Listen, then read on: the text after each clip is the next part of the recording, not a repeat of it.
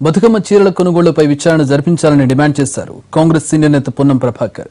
ఆ చీరలు పక్షుల నుంచి పంట పొలాలను రక్షించుకోవడానికి తప్ప కట్టుకోవడానికి పనికిరావన్నారు. కొన్ని డైరీల పాల ఉత్పత్తిదారులకే ప్రోత్సాహం ఇస్తూ ప్రభుత్వం పక్షపాతం చూపుతోందన్నారు. పార్టీ మారారను బంధువులన్న కారణంతోనూ కొన్ని డైరీలకు పాలు పోసిన వాళ్లకే ప్రోత్సాహం ఇవ్వడం తగదన్నారు పొన్నం.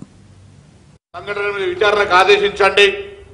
దాంతో పాటుగా చీరల కొనుగోలు ప్రక్రియలో ప్రతిపక్షాల మీద దాడి చేసే కంటే మీరు ఈ సంఘటన మీద విచారణ జరిగినటువంటి కార్యక్రమం మీద బహిరంగంగా ప్రజలకు క్షమాపణ కోరమని చెప్పి సందర్భంగా డిమాండ్ చేస్తాం. ప్రభుత్వం నిర్లక్ష్యం, మంచి జరుగుతూనేమో పాలాభిషేకం చేసుకుంటారు, జరుగుతూనేమో అక్కడ కాంట్రాక్టర్ సంబంధించో లేకపోతే అక్కడ ఇంజనీర్ మీద చర్య తీసుకుంటున్నాం. అందుకే మంత్రిని నైతిక బాధ్యత వహించి 7 మృతి చెందిన తర్వాత కూడా చలనం లేకుండా ఒక రోజు ముందు ఆ స్థలంలో రివ్యూ చేసి వచ్చిన తర్వాత జరిగిన తర్వాత నైతిక బాధ్యత వహించమని చెప్పి కోరుతా ఉన్నాం.